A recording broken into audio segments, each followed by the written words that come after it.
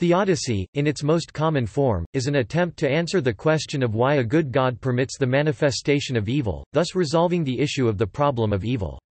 Some theodicies also address the evidential problem of evil by attempting to make the existence of an all-knowing, all-powerful and all-good or omnibenevolent God consistent with the existence of evil or suffering in the world. Unlike a defense, which tries to demonstrate that God's existence is logically possible in the light of evil, a theodicy attempts to provide a framework wherein God's existence is also plausible. The German mathematician and philosopher Gottfried Leibniz coined the term theodicy in 1710 in his work Theodicy, though various responses to the problem of evil had been previously proposed. The British philosopher John Hick traced the history of moral theodicy in his 1966 work, Evil and the God of Love, identifying three major traditions. The Plotinian theodicy, named after Plotinus. The Augustinian theodicy, which Hick based on the writings of Augustine of Hippo. The Irenaean theodicy, which Hick developed, based on the thinking of Saint Irenaeus. The problem was also analyzed by pre-modern theologians and philosophers in the Islamic world. German philosopher Max Weber (1864–1920) saw theodicy as a social problem, based on the human need to explain puzzling aspects of the world. Sociologist Peter L. Berger (1929–2017) argued that religion arose out of a need for social order, and an implicit theodicy of all social order developed to sustain it. Following the Holocaust, a number of Jewish theologians developed a new response to the problem of evil, sometimes called anti-theodicy, which maintains that God cannot be meaningfully justified. As an alternative to theodicy, a defense has been proposed by the American philosopher Alvin Plantinga, which is focused on showing the logical possibility of God's existence. Plantinga's version of the free will defense argued that the coexistence of God and evil is not logically impossible, and that free will further explains the existence of evil without threatening the existence of God. Similar to a theodicy, a cosmodicy attempts to justify the fundamental goodness of the universe, and an anthropodicy attempts to justify the goodness of humanity. Topic: Definition and etymology. As defined by Alvin Plantinga, theodicy is the answer to the question of why God permits evil. Theodicy is defined as a theological construct that attempts to vindicate God in response to the evidential problem of evil that mitigates against the existence of an omnipotent and omnibenevolent deity. Another definition of theodicy is the vindication of divine goodness and providence in view of the existence of evil. The word theodicy derives from the Greek words theos tau heos and dike dike. Theos is translated God, and dike can be translated as either trial or judgment. Thus, theodicy literally means justifying God. In the Internet Encyclopedia of Philosophy, Nick Trakakis proposed an additional 3 requirements which must be contained within a theodicy. Common sense views of the world. Widely held historical and scientific opinion. Plausible moral principles. As a response to the problem of evil, a theodicy is distinct from a defense. A defense attempts to demonstrate that the occurrence of evil does not contradict God's existence, but it does not propose that rational beings are able to understand why God permits evil. A theodicy seeks to show that it is reasonable to believe in God despite evidence of evil in the world and offers a framework which can account for why evil exists. A theodicy is often based on a prior natural theology, which attempts to prove the existence of God, and seeks to demonstrate that God's existence remains probable after the problem of evil is posed by giving a justification for God's permitting evil to happen. Defenses propose solutions to the logical problem of evil, while theodicies attempt to answer the evidential inductive problem. It is important to note that there are at least 2 concepts of evil, a broad concept and a narrow concept. The broad concept picks out any bad state of affairs and has been divided into 2 categories, natural evil and moral evil. Natural evils are bad states of affairs which do not result from the intentions or negligence of moral agents. Hurricanes and toothaches are examples of natural evils. By contrast, moral evils do result from the intentions or negligence of moral agents. Murder and lying are examples of moral evils. Evil in the broad sense, which includes all natural and moral evils, tends to be the sort of evil referenced in theological contexts. He narrow concept of evil picks out only the most morally despicable. It involves moral condemnation, and is appropriately ascribed only to moral agents and their actions. Philosopher Susan Neiman says, "A crime against humanity is something for which we have procedures, and it can be fit into the rest of our experience. To call an action evil is to suggest that it cannot be fitted in." Marxism, selectively elaborating Hegel, defines evil in terms of its effect. Philosopher John Kekes says the effect of evil must include actual harm that interferes with the functioning of a person as a full-fledged agent. Kekes 1998, 217. Christian philosophers and theologians such as Richard Swinburne and N. T. Wright also define evil in terms of effect, saying an act is objectively good or bad if it is good or bad in its consequences.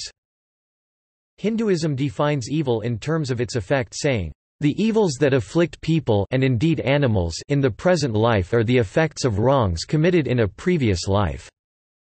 Some contemporary philosophers argue a focus on the effects of evil is inadequate as a definition, since evil can observe without actively causing the harm, and it is still evil. Pseudo-Dionysius defines evil by those aspects that show an absence of good.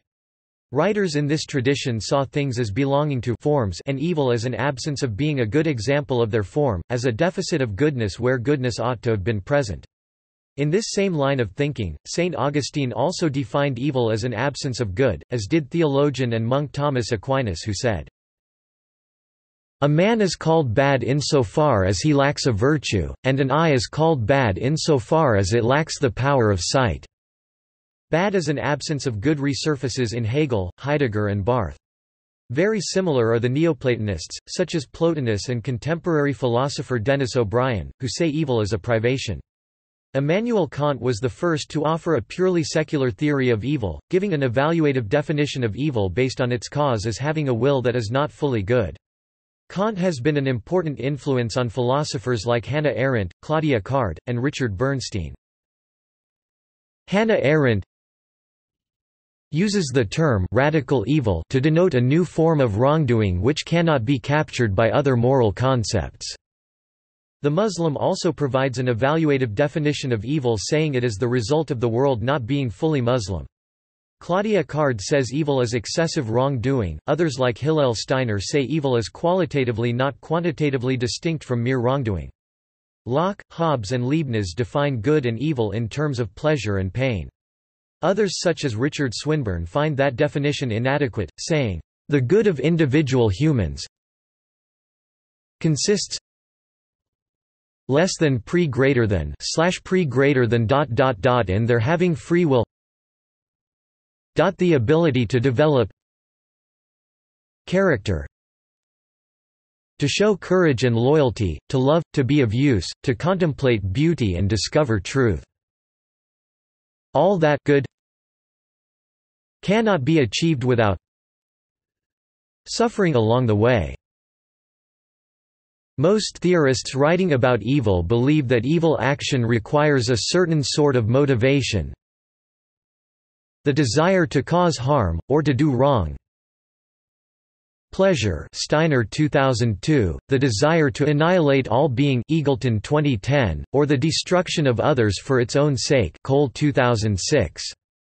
When evil is restricted to actions that follow from these sorts of motivations, theorists sometimes say that their subject is pure, radical, diabolical, or monstrous evil. This suggests that their discussion is restricted to a type, or form, of evil and not to evil per se. Some theorists define evil by what emotions are connected to it. For example, Lawrence Thomas believes that evildoers take delight in causing harm or feel hatred toward their victims. Thomas 1993, 76–77. Buddhism defines evil as behavior resulting from a failure to emotionally detach from the world. Christian theologians generally define evil in terms of both human responsibility and the nature of God. If we take the essentialist view of Christian ethics, Evil is anything contrary to God's good nature, character or attributes. The Judaic view, while acknowledging the difference between the human and divine perspective of evil, is rooted in the nature of creation itself and the limitation inherent in matter's capacity to be perfected. The action of free will includes the potential for perfection from individual effort and leaves the responsibility for evil in human hands. It is deeply central to the whole tradition of Christian and other Western religion that God is loving toward his creation and that involves him behaving in morally good ways toward it. Within Christianity, God is supposed to be in some way personal, a being who is essentially eternal, omnipotent, omniscient, creator and sustainer of the universe, and perfectly good. An omnipotent being is one who can do anything logically possible.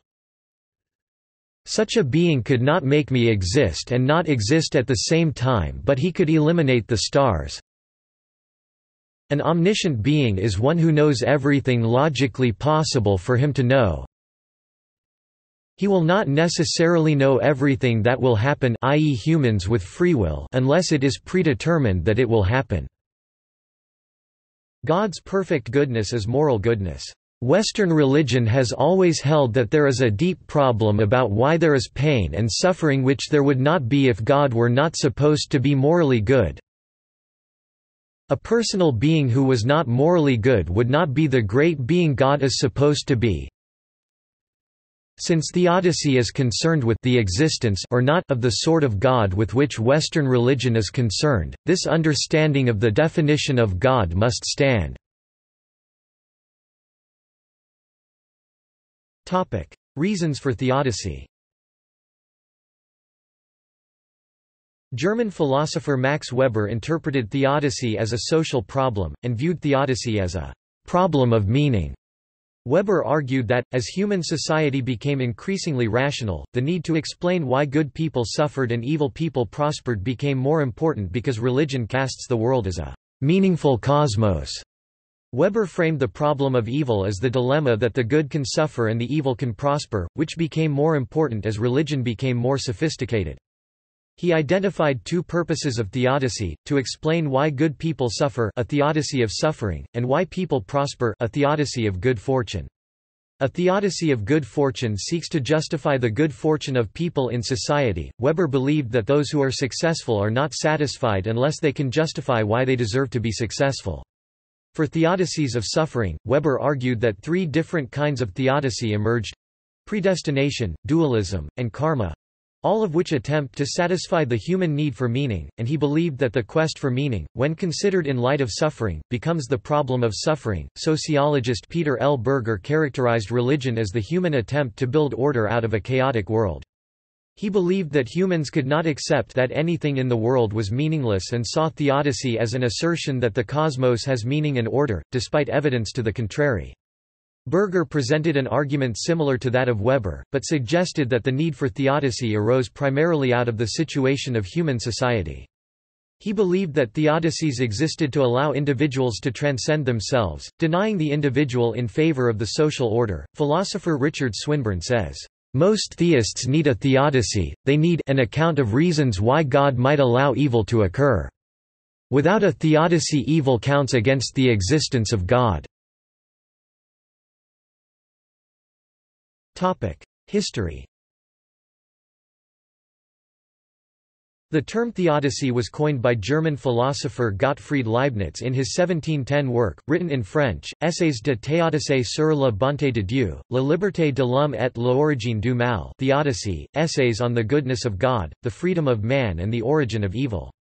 Leibniz's Theodicy was a response to skeptical Protestant philosopher Pierre Bayle, who wrote in his work Dictionnaire historique et critique that, after rejecting 3 attempts to solve it, he saw no rational solution to the problem of evil. Bayle argued that, because the Bible asserts the coexistence of God and evil, this state of affairs must simply be accepted. French philosopher Voltaire criticized Leibniz's concept of theodicy in his poème Sur le désastre de Lisbonne, poem on the Lisbon disaster, suggesting that the massive destruction of innocent lives caused by the Lisbon earthquake demonstrated that God was not providing the best of all possible worlds.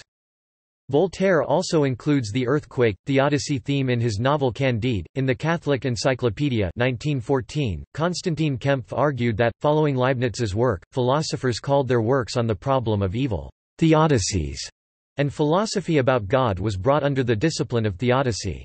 He argued that theodicy began to include all of natural theology, meaning that theodicy came to consist of the human knowledge of God through the systematic use of reason. In 1966, British philosopher John Hick published Evil and the God of Love, in which he surveyed various Christian responses to the problem of evil, before developing his own. In his work, Hick identified and distinguished between three types of theodicy: Plotinian, which was named after Plotinus; Augustinian, which had dominated Western Christianity for many centuries; and Irenaean, which was developed by the Eastern Church Father Irenaeus, a version of which Hick subscribed to himself. In his dialogue, "Is God a Taoist?" published in 1977 in his book The Tao is Silent, Raymond Smullyan claims to prove that it is logically impossible to have sentient beings without allowing evil, even for God, just as it is impossible for him to create a triangle in the Euclidean plane having an angular sum other than 180 degrees. So the capability of feeling implies free will, which in turn may produce evil, understood here as hurting other sentient beings. The problem of evil happening to good or innocent people is not addressed directly here, but both reincarnation and karma are hinted at. Ancient religions. Writings and discourses on theodicy by Jews, Greeks, Christians, and Eastern religions have graced our planet for thousands of years. In the Middle Kingdom of Egypt 2000 BC to 1700 BC as in ancient Mesopotamian and Israelite literature, theodicy was an important issue. Dr. Philip Irving Mitchell of the Dallas Baptist University notes that some philosophers have cast the pursuit of theodicy as a modern one, as earlier scholars used the problem of evil to support the existence of one particular god over another, explain wisdom, or explain a conversion, rather than to justify God's goodness. Professor Sarah Iles Johnston argues that ancient civilizations, such as the ancient Mesopotamians, Greeks, Romans, and Egyptians held polytheistic beliefs that may have enabled them to deal with the concept of theodicy differently. These religions taught the existence of many gods and goddesses who controlled various aspects of daily life. These early religions may have avoided the question of theodicy by endowing their deities with the same flaws and jealousies that plagued humanity. No one god or goddess was fundamentally good or evil. This explained that bad things could happen to good people if they angered a deity because the gods could exercise the same free will that humankind possesses. Such religions taught that some gods were more inclined to be helpful and benevolent, while others were more likely to be spiteful and aggressive. In this sense, the evil gods could be blamed for misfortune, while the good gods could be petitioned with prayer and sacrifices to make things right. There was still a sense of justice in that individuals who were right with the gods could avoid punishment. The Epicurean trilemma, however, was already raised 300 BC by Epicurus. It is the first credited to describe the problem of reconciling an omnipotent deity with their benevolence and the existence of evil. Biblical theodicy. The biblical account of the justification of evil and suffering in the presence of God has both similarities and contrasts in the Hebrew Bible and the New Testament. For the Hebrew Bible, the Book of Job is often quoted as the authoritative source of discussion. The author of Job seeks to expand the understanding of divine justice beyond mere retribution, to include a system of divine sovereignty, showing the king has the right to test his subjects' loyalty. The Book of Job corrects the rigid and overly simplistic doctrine of retribution in attributing suffering to sin and punishment. It closes with a focus on the bond between creator and creation, on placing one's trust in that, and on hope rooted in belief that God is in ultimate control. It is generally accepted that God's responsive speeches in Job do not directly answer Job's complaints. God does not explain himself or reveal the reason for Job's suffering to him, instead Yahweh's speeches focus on increasing Job's overall understanding of his relationship with God. This exemplifies biblical theodicy. There is general agreement among Bible scholars that the Bible does not admit of a singular perspective on evil. Instead we encounter a variety of perspectives. Consequently, the Bible focuses on moral and spiritual remedies, not rational or logical justifications. It is simply that the Bible operates within a cosmic, moral and spiritual landscape rather than within a rationalist, abstract, ontological landscape. This is in evidence in Yahweh's first and second speech in Job. Yahweh's first speech concerns human ignorance and God's authority. Job had seen himself at the center of events, lamenting that God has singled him out to oppress. God responds that Job is not the center, Yahweh is, his kingdom is complex, he governs on a large scale, and has the right to exercise divine authority. Since God is the rightful owner of everything in the universe, Job cannot justly accuse him of wrongful deprivation. Yahweh's second speech is against human self-righteousness. Job has vehemently accused God of thwarting justice as the omnipotent tyrant, the cosmic thug. Some scholars interpret Yahweh's response as an admission of failure on his part, but he goes on to say he has the power and in his own timing will bring justice in the end. Isaiah is generally recognized as one of the most progressive books of the prophetic corpus. Hebrew Bible scholar Marvin A. Sweeney says, a unified reading of Isaiah places the question of theodicy at the forefront, with three major dimensions of the question: Yahweh's identification with the conqueror, Yahweh's decree of judgment against Israel without possibility of repentance, and the failure of Yahweh's program to be realized by the end of the book. Christian theologians read some passages in Isaiah differently. Quote, in either case, suffering is understood as having transcendent meaning. Human agency can give particular instances of suffering a mystical significance that transforms it into something productive. Theodicy in the Book of Ezekiel and also in Jeremiah chapter 31 verses 29 to 30 confronts the concept of personal moral responsibility. Quote, the main point is stated at the beginning and at the end. The soul that sins shall die, and is explicated by a case history of a family traced through 3 generations. Quote, it is not about heredity but is about understanding divine justice in a world under divine governance. Theodicy in the Minor Prophets differs little from that in Isaiah, Jeremiah and Ezekiel. For example, the first chapter of Habakkuk raises questions about Yahweh's justice, laments God's inaction in punishing injustice, and looks for God's action in response, then objects to what God chooses. Instead of engaging in debate, God gives Habakkuk a vision of the future which includes 5 oracles that form a theodicy. 1. God has a plan and has appointed a time for judgment. It may be slow in coming as humans see things, but it will come. 2. The woe oracles confront the prevalence of evil in the world and the justice those acts have earned. 3. The vision of the manifestation of God as a recognition of God's power to address these issues. 4. God as a warrior will fight for his people. 5. The song of triumph says the faithful will prevail by holding to trust and hope. Joel and the other minor prophets demonstrate that theodicy and eschatology are connected in the Bible. Psalm chapter 73 presents the internal struggle created by personal suffering and the prosperity of the wicked. The writer gains perspective when he enters the sanctuary of God 16–17, seeing that God's justice will eventually prevail. He reaffirms his relationship with Yahweh, is ashamed of his resentment, and chooses trust. Psalm chapter 77 contains real outspokenness to God as well as determination to hold on to faith and trust. For the Christian, the scriptures assure him or her that the allowance of evil is for a good purpose based on relationship with God. Quote, some of the good cannot be achieved without delay and suffering, and the evil of this world is indeed necessary for the achievement of those good purposes. God has the right to allow such evils to occur, so long as the goods are facilitated and the evils are limited and compensated in the way that various other Christian doctrines of human free will, life after death, the end of the world, etc. affirm. The good states which, according to Christian doctrine, God seeks are so good that they outweigh the accompanying evils. This is somewhat illustrated in the book of Exodus when Pharaoh is described as being raised up that God's name be known in all the earth. Exodus chapter 9 verse 16.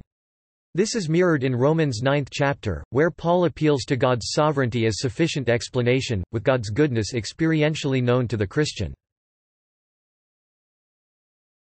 Topic: Augustinian theodicy.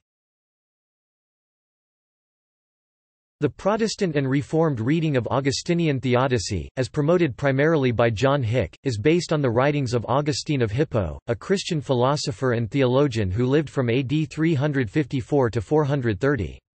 The Catholic pre-Reformation formulation of the same issue is substantially different and is outlined below. In Hick's approach, this form of theodicy argues that evil does not exist except as a privation—or corruption—of goodness, and therefore God did not create evil. Augustinian scholars have argued that God created the world perfectly, with no evil or human suffering. Evil entered the world through the disobedience of Adam and Eve, and the Theodicy casts the existence of evil as a just punishment for this original sin. The Theodicy argues that humans have an evil nature inasmuch as it is deprived of its original goodness, form, order, and measure due to the inherited original sin of Adam and Eve, but still ultimately remains good due to existence coming from God, for if a nature was completely evil, deprived of the good, it would cease to exist. It maintains that God remains blameless and good. In the Roman Catholic reading of Augustine, the issue of just war as developed in his book The City of God substantially established his position concerning the positive justification of killing, suffering and pain as inflicted upon an enemy when encountered in war for a just cause. Augustine asserted that peacefulness in the face of a grave wrong that could only be stopped by violence would be a sin. Defense of oneself or others could be a necessity, especially when authorized by a legitimate authority. While not elaborating the conditions necessary for war to be just, Augustine nonetheless originated the very phrase, itself, in his work The City of God. In essence, the pursuit of peace must include the option of fighting with all of its eventualities in order to preserve peace in the long term. Such a war could not be preemptive, but defensive, to restore peace. Thomas Aquinas, centuries later, used the authority of Augustine's arguments in an attempt to define the conditions under which a war could be just. Irenaean theodicy. Irenaeus died c. 202, born in the early 2nd century, expressed ideas which explained the existence of evil as necessary for human development. Irenaeus argued that human creation comprised two parts: humans were made first in the image, then in the likeness, of God. The image of God consists of having the potential to achieve moral perfection, whereas the likeness of God is the achievement of that perfection. To achieve moral perfection, Irenaeus suggested that humans must have free will. To achieve such free will, humans must experience suffering and God must be at an epistemic distance, a distance of knowledge, from humanity. Therefore, evil exists to allow humans to develop as moral agents. In the 20th century, John Hick collated the ideas of Irenaeus into a distinct theodicy. He argued that the world exists as a veil of soul-making, a phrase that he drew from John Keats, and that suffering and evil must therefore occur. He argued that human goodness develops through the experience of evil and suffering. Origenian theodicy. In direct response to John Hick's description of theodicy, Mark Scott has indicated that neither Augustine of Hippo nor Irenaeus of Lyons provide an appropriate context for the discussion of Hick's theistic version of theodicy. As a theologian among the Church Fathers who articulated a theory of apokatastasis or universal reconciliation, Origen of Alexandria provides a more direct theological comparison for the discussion of Hick's presentation of universal salvation and theodicy. Neither Irenaeus nor Augustine endorsed a theology of universal salvation in any form comparable to that of John Hick. Relatively minor theodicies. Michael Martin summarizes what he calls relatively minor theodicies. The finite God theodicy maintains that God is all-good, omnibenevolent, but not all-powerful, omnipotent. The best of all possible worlds theodicy, a traditional theology, argues that the creation is the best of all possible worlds. The original sin theodicy holds that evil came into the world because of humanity's original sin. The ultimate harmony theodicy justifies evil as leading to good long-range consequences. The degree of desirability of a conscious state theodicy has been reckoned a complex theodicy. It argues that a person's state is deemed evil only when it is undesirable to the person. However, because God is unable to make a person's state desirable to the person, the theodic problem does not exist. The reincarnation theodicy believes that people suffer evil because of their wrong-doing in a previous life. The contrast theodicy holds that evil is needed to enable people to appreciate or understand good. The warning theodicy rationalizes evil as God's warning to people to mend their ways. Islamic world. Mu'tazila theologians approached the problem of theodicy within a framework of moral realism, according to which the moral value of acts is accessible to unaided reason, so that humans can make moral judgments about divine acts. They argued that the divine act of creation is good despite existence of suffering, because it allows humans a compensation of greater reward in the afterlife. They posited that individuals have free will to commit evil and absolved God of responsibility for such acts. God's justice thus consists of punishing wrongdoers. Following the demise of Mu'tazila as a school, their theodicy was adopted in the Zaydi and Twelver branches of Shia Islam. Most Sunni theologians analyzed theodicy from an anti-realist metaethical standpoint. Ash'ari theologians argued that ordinary moral judgments stem from emotion and social convention, which are inadequate to either condemn or justify divine actions. Ash'arites hold that God creates everything, including human actions, but distinguish creation from acquisition of actions. They allow individuals the latter ability, though they do not posit existence of free will in a fuller sense of the term. In the words of al-Shahrastani (1086–1153), God creates, in man, the power, ability, choice, and will to perform an act, and man, endowed with this derived power, chooses freely one of the alternatives and intends or wills to do the action, and, corresponding to this intention, God creates and completes the action. Ash'ari theology, which dominated Sunni Islam from the 10th to the 19th century, also insists on ultimate divine transcendence and teaches that human knowledge regarding it is limited to what has been revealed through the prophets, so that on the question of God's creation of evil, revelation has to accepted bila kayfa without asking how. Ibn Sina, the most influential Muslim philosopher, analyzed theodicy from a purely ontological, Neoplatonic standpoint, aiming to prove that God, as the absolutely good first cause, created a good world.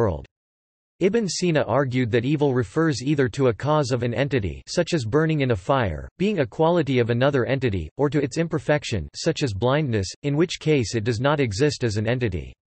According to Ibn Sina, such qualities are necessary attributes of the best possible order of things, so that the good they serve is greater than the harm they cause. Philosophical Sufi theologians such as Ibn Arabi were influenced by the Neoplatonic theodicy of Ibn Sina. Al-Ghazali anticipated the optimistic theodicy of Leibniz in his dictum, "There is nothing in possibility more wonderful than what is."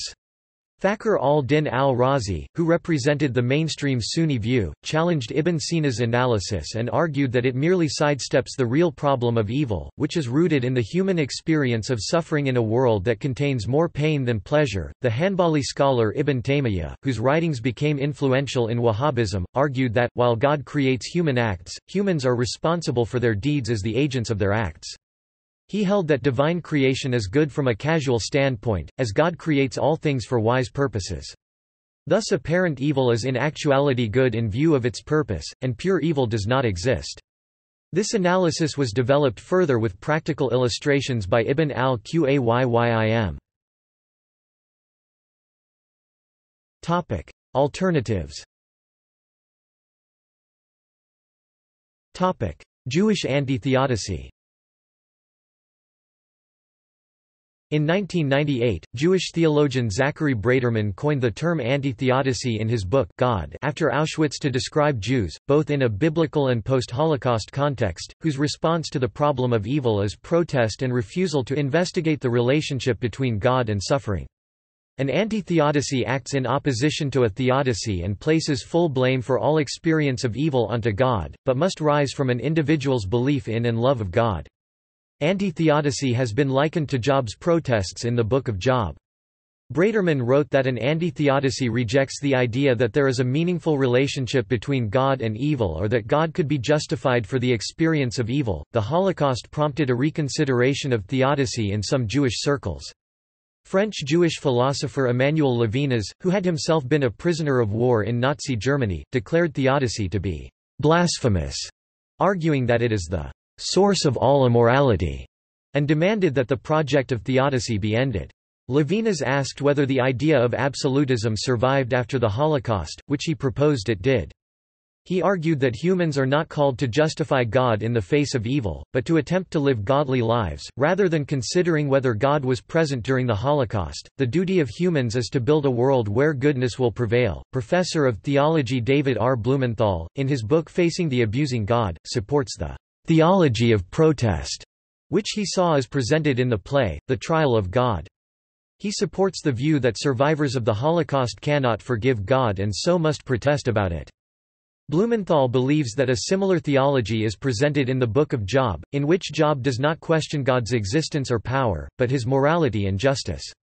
Other prominent voices in the Jewish tradition commenting on the justification of God in the presence of the Holocaust have been the Nobel Prize-winning author Elie Wiesel and Richard L. Rubinstein in his book The Cunning of History. Rabbi Menachem Mendel Schneerson, the seventh Rebbe of Chabad Lubavitch, sought to elucidate how faith or trust, emunah, in God defines the full, transcendental preconditions of anti-theodicy.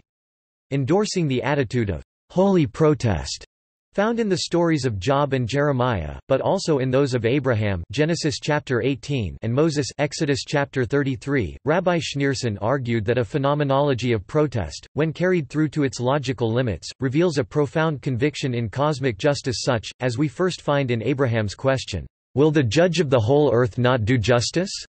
Genesis chapter 18 verse 25. Recalling Kant's 1791 essay on the failure of all theoretical attempts in theodicy, a viable practical theodicy is identified with messianism. This faithful anti-theodicy is worked out in a long letter of 26 April 1965 to Elie Wiesel. Christian alternatives to theodicy. A number of Christian writers oppose theodicies. Todd Billings deems constructing theodicies to be a destructive practice. In the same vein, Nick Trakakis observes that theodical discourse can only add to the world's evils, not remove or illuminate them. As an alternative to theodicy, some theologians have advocated reflection on tragedy as a more befitting reply to evil. For example, Wendy Farley believes that a desire for justice and anger and pity at suffering should replace theodicy's cool justifications of evil. Sarah K. Pinnock opposes abstract theodicies that would legitimize evil and suffering. However, she endorses theodicy discussions in which people ponder God, evil, and suffering from a practical faith perspective. Karl Barth viewed the evil of human suffering as ultimately in the control of divine providence. Given this view, Barth deemed it impossible for humans to devise a theodicy that establishes the idea of the goodness of God. For Barth, only the crucifixion could establish the goodness of God. In the crucifixion, God bears and suffers what humanity suffers. This suffering by God himself makes human theodicies anticlimactic. Barth found a twofold justification in the crucifixion, the justification of sinful humanity and the justification in which God justifies himself. Christian Science offers a rational, though widely unacceptable, solution to the problem by denying that evil ultimately exists. Mary Baker Eddy and Mark Twain had some contrasting views on theodicy and suffering, which are well described by Stephen Gottschalk. Redemptive suffering based in Pope John Paul II's theology of the body embraces suffering as having value in and of itself. Eleanor Stump in Wandering in Darkness uses psychology, narrative and exegesis to demonstrate that redemptive suffering, as found in Thomistic theodicy, can constitute a consistent and cogent defense for the problem of suffering. Free will defense. As an alternative to a theodicy, a defense may be offered as a response to the problem of evil. A defense attempts to show that God's existence is not made logically impossible by the existence of evil. It does not need to be true or plausible, merely logically possible. American philosopher Alvin Plantinga offers a free will defense which argues that human free will sufficiently explains the existence of evil while maintaining that God's existence remains logically possible. He argues that, if God's existence and the existence of evil are to be logically inconsistent, a premise must be provided which, if true, would make them inconsistent. As none has been provided, the existence of God and evil must be consistent. Free will furthers this argument by providing a premise which, in conjunction with the existence of evil, entails that God's existence remains consistent. Opponents have argued this defense is discredited by the existence of non-human related evils such as droughts, tsunamis and malaria. Cosmodicy and anthropodicy. A cosmodicy attempts to justify the fundamental goodness of the universe in the face of evil, and an anthropodicy attempts to justify the fundamental goodness of human nature in the face of the evils produced by humans. Considering the relationship between theodicy and cosmodicy, Johannes van der Ven argued that the choice between theodicy and cosmodicy is a false dilemma. Philip E. Devenish proposed what he described as a nuanced view in which theodicy and cosmodicy are rendered complementary, rather than alternative concepts. Theologian J. Matthew Ashley described the relationship between theodicy, cosmodicy and anthropodicy. In classical terms, this is to broach the problem of theodicy, how to think about God in the face of the presence of suffering in God's creation. After God's dethronement as the subject of history, the question rebounds to the new subject of history, the human being. As a consequence, theodicy becomes anthropodicy, justifications of our faith in humanity as the subject of history, in the face of the suffering that is so inextricably woven into the history that humanity makes.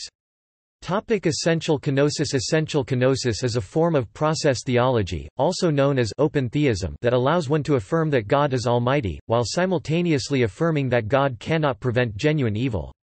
Because out of love God necessarily gives freedom, agency, self-organization, natural processes, and law-like regularities to creation, God cannot override, withdraw, or fail to provide such capacities. Consequently, God is not culpable for failing to prevent genuine evil. Thomas J. Ord's work explains this view most fully. Gijsbert van den Brink effectively refutes any view which says God has restricted his power because of his love, saying it creates a metaphysical dualism, and it would not alleviate God's responsibility for evil because God could have prevented evil by not restricting himself. Van den Brink goes on to elaborate an explanation of power and love within the Trinitarian view, which equates power and love, and what he calls the power of love, as representative of God's involvement in the struggle against evil. See also Dystheism, Misotheism, Problem of Hell, Global Justice. References. Bibliography. Adams, Marilyn McCord, 1999. Horrendous Evils and the Goodness of God. Cornell University Press.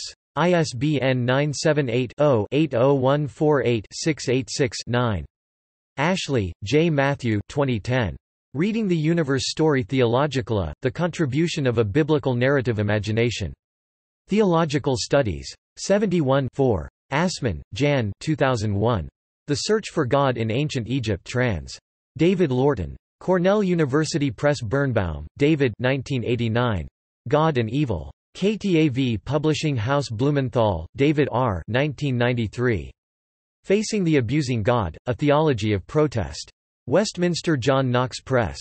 ISBN 978-0-66425-464-3. Bunning, Nicholas, Suey James, E.P. 2002. The Blackwell Companion to Philosophy. John Wiley & Sons. ISBN 9780631219088. Cheatham, David 2003. John Hick, A Critical Introduction and Reflection. Ashgate Publishing. ISBN 978-0-7546-1599-6. Davis, Stephen T. 2001. Encountering Evil, Live Options in Theodicy. Westminster John Knox Press. ISBN 978-0-664-22251-2. Devenish, Philip E. 1992. Theodicy and Cosmodicy, The Contribution of Neoclassical Theism. Journal of Empirical Theology, 4. Ehrman, Bart D. 2008. God's Problem, How the Bible Fails to Answer Our Most Important Question, Why We Suffer. HarperCollins Publishers. ISBN 978-0-06-117397-4. Guyviet, R. Douglas 1995. Evil and the Evidence for God, The Challenge of John Hick's Theodicy. Temple University Press. ISBN 978-1-56639-397-3. Anati, Shams C. 2000. The Problem of Evil, Ibn Sina's Theodicy. ISBN 1586840061. Global Academic Publishing, Binghamton University, New York. Gibbs, Robert, Wolfson, Elliot 2002. Suffering Religion. Psychology Press. ISBN 978-0-415-26612-3. Hall, Lindsay 2003. Swinburne's Hell and Hick's Universalism, Are We Free to Reject God? Ashgate Publishing. ISBN 978-0-7546-3400-3. Johnston, Sarah Iles 2004. Religions of the Ancient World, A Guide. Harvard University Press. ISBN 978-0-674-01517-3. Leibniz, Gottfried 1734. Theodicy. Marty, Taliaferro, Charles 2010. Dictionary of Philosophy of Religion. Continuum International Publishing Group. ISBN 978-1-4411-1197-5. McGrath, Alistair 1995. The Blackwell Encyclopedia of Modern Christian Thought. Wiley Blackwell. ISBN 978-0-631-19896-3. Neiman, Susan. Evil in Modern Thought, An Alternative History of Philosophy, 2002, Princeton University Press. Revised edition, 2015. Ord, Thomas J. 2015, The Uncontrolling Love of God. InterVarsity Academic. ISBN 978-0830840847. Patterson, David, Roth, John 2005. Fire in the Ashes, God, Evil, and the Holocaust. University of Washington Press. ISBN 978-0-295-98547-3. Pinnock, Sarah Catherine 2002. Beyond Theodicy, Jewish and Christian Continental Thinkers Respond to the Holocaust. SUNY Press. ISBN 978-0-7914-5523-4. Plantinga, Alvin, Sennett, James 1998. The Analytic Theist, an Alvin Plantinga Reader. W.M. B. Eerdmans Publishing. ISBN 978-0-8028-4229-9.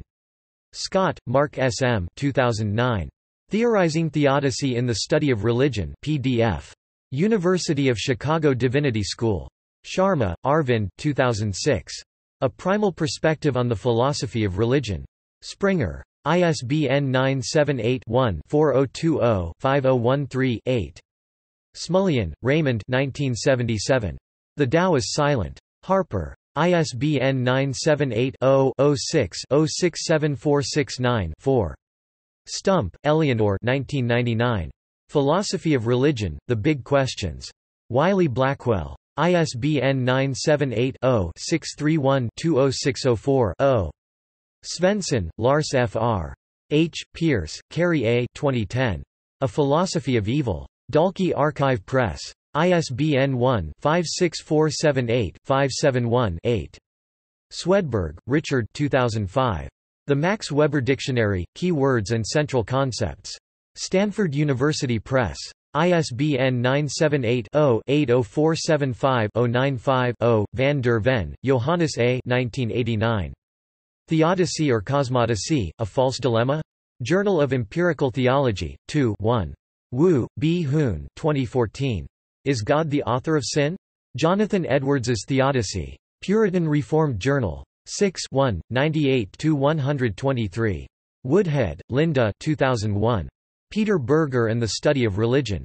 Routledge. ISBN 978-0-41521-532-9. External links. Brown, Patterson. Religious Morality, Mind, 1963. Brown, Patterson. Religious Morality, A Reply to Flew and Campbell, Mind, 1964.